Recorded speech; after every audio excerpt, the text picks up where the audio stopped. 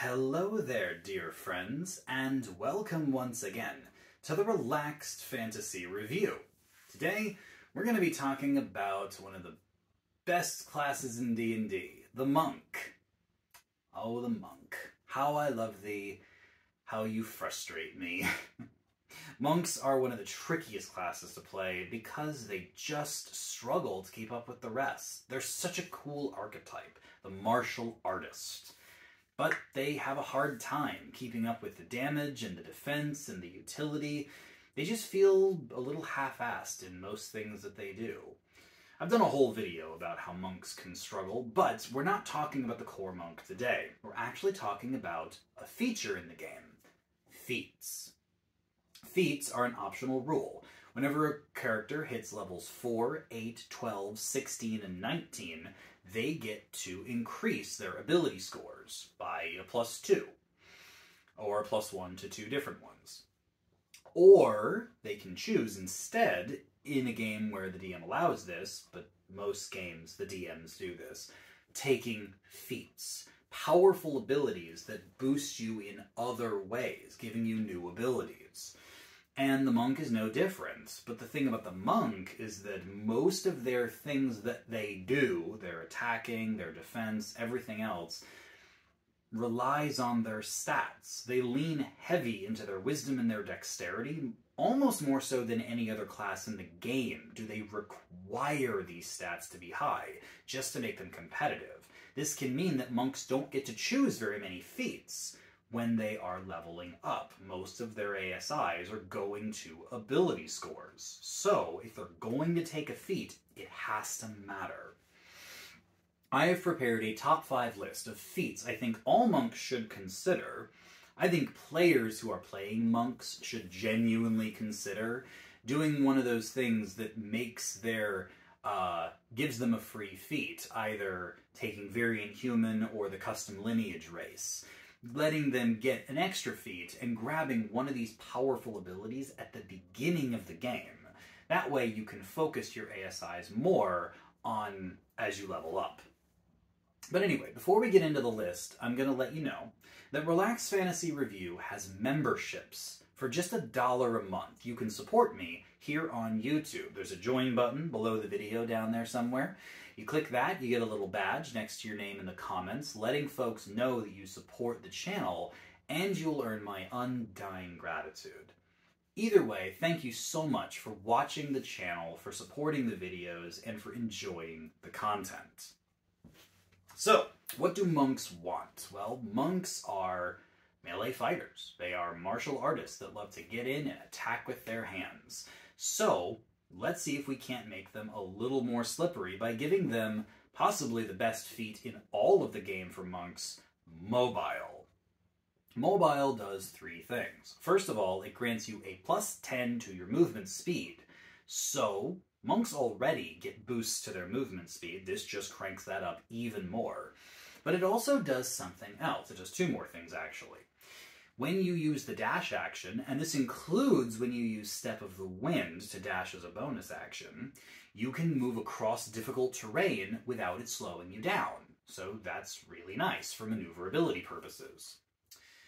And finally, when you attack a creature with a melee attack, you then can move away from that creature without provoking opportunity attacks. Because monks are effectively hit-and-run fighters. They are brawlers that get in, like to hit a bunch of times, and move away. They're not tanky or tough, so they like to be able to not get hit as much as possible. And being able to hit and run, very powerful. This means that you can run in, hit as much as you can, and you won't have to use your Step of the Wind to disengage. You can just move away. This saves your key points and allows you to attack more. So this is a must-have for pretty much any monk. But there are other options. There's another one that I'd recommend that monks consider right away if they get a feat at level 1 or at their level 4 feat, and that is Fighting Initiate. Fighting Initiate allows you to take a fighting style from the fighter list. The fighting styles boost all sorts of things, giving you better pluses to hit, letting you reroll damage dice, giving you a plus to your defense. But the reason I love Fighting Initiate for a monk is because of the unarmed fighting style. The monks already get a boost to their unarmed attacks, to their fists, or their feet, or their head, or whatever you're imagining when you're hitting somebody with your body. They start off, instead of being a 1 damage attack plus your strength or dexterity modifier, that's what a normal unarmed strike would be, monks can get a D4 for their unarmed strikes. This scales over time, but the unarmed fighting style says that if you aren't wielding a weapon or a shield or anything else and you're just fighting with your bare hands, you can unarmed strike for a D8 of damage straight away from level 1, or whenever you get this feature. So take Fighting Initiate, grab the unarmed fighting style, and all of a sudden, your monk strikes are hitting for a D8 instead of a D4. This would normally scale all the way up at level 11, meaning that for the first 10 levels of the game, you're hitting harder than any other monk, which is huge. And it doesn't take any key, it's just a feat choice. And the greatest thing about Fighting Initiate is that when you hit other ASI or feat choices, so once your unarmed strikes scale to a D8 at level 11 anyway, you can change this. Fighting Initiate allows you to do that. Take the interception fighting style, or the protection fighting style, or just the defense fighting style to give you a buff to your armor class. There's a lot of options here, and the simple fact that Fighting Initiate gives you more damage early on, making you a machine gun puncher, is just solid in my opinion. But monks still have the issue of being not that tanky. Their armor class is based on either their wisdom and dexterity modifiers, meaning that even if you get a really good stat for those, 16 in both at the beginning of the game, or a +3 rather, then you have a 16 armor class. 10 plus 3 plus 3. And monks aren't proficient in armor, and even if you pick a race that is, that limits them in what their martial arts can do. So you really are going to get hit unless you maneuver really smartly and get lucky. You're going to get hit a lot. And monks only have a D8 hit die. Why it's not a D10, I have no idea. But it's a D8, so they aren't very tough. And because they're so focused on their wisdom and dexterity, they don't have much left over for constitution. Monks are pretty glass cannon-y, unless you give them the tough feat. A tough feat is a feat that can be taken anytime in the game, and it's just as good. Basically, the tough feat increases your hit points by 2 for every level you are. And it continues to do so throughout your career. So if you take this at level 1, you get an extra 2 hit points. And then you get another 2 hit points at level 2, and another at level 3. Or if you take it at level 4, then you just get 8 hit points straight away. And then another 2 at level 5, and so on. This means that you are going to be getting the equivalent, as far as hit points go, of a +4 to your constitution, without actually spending the ASI to do it. This means that you don't have to worry as much about your constitution, and you still are going to have plenty of hit points to go around. This is important for monks, as they are going to be taking damage, if they're playing right, and their hit points need that boost. This makes your monk far tougher, hence the name of the feat. So, we've got maneuverability, we've got more damage, we've got more toughness. What else can we do? Well, what can't monks do? Monks are one of 4 classes in the game that do not inherently get magic. They do not have spellcasting naturally. Therefore, if you want your monk to have a bit more utility and a bit more ability to use magic, I suggest the Ritual Caster feat. Ritual Caster gives you a book of ritual spells. You get to have 2 when you take the feat, and as you go up in the game, you can learn more ritual spells from casters' lists as you go on. Now, why is this important for a monk? Well, a monk does not have any natural way to generate advantage on their attacks. It's just not a thing that they have.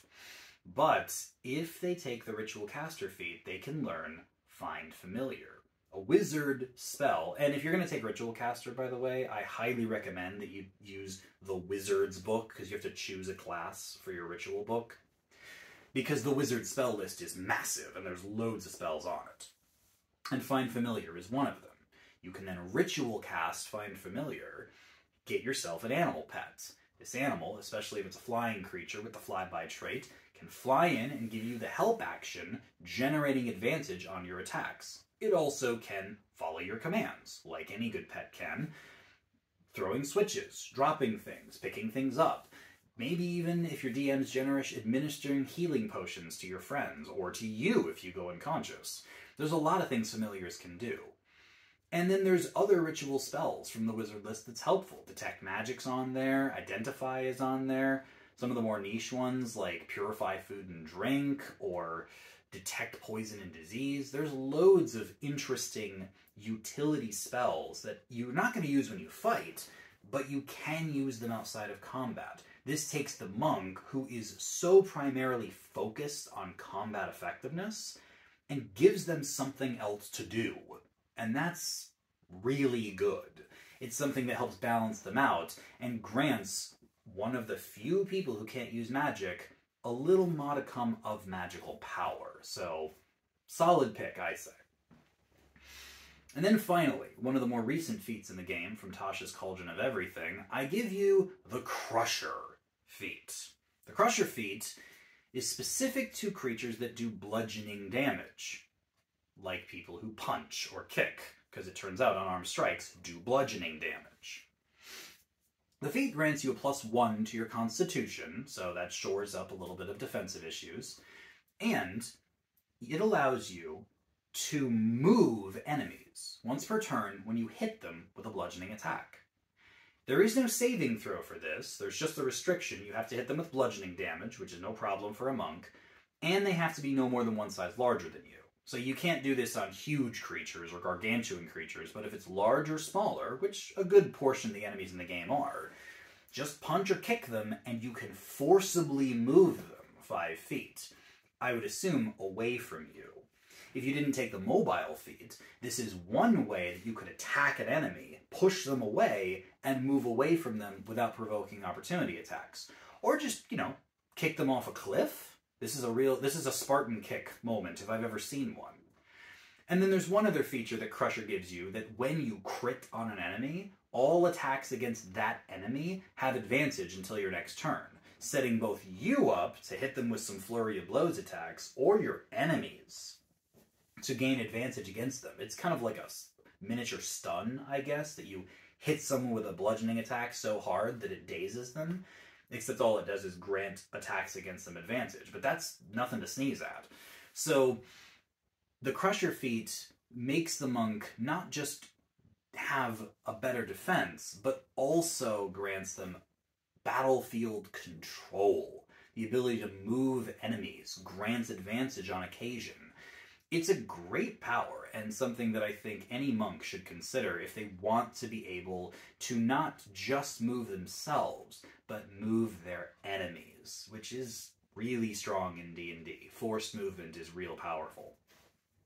All in all, you're not going to get all of these feats on a monk. You need to boost your dex, you need to boost your wisdom, you want your key points to work, you want your stunning strikes to work, and you want to hit with all those attacks.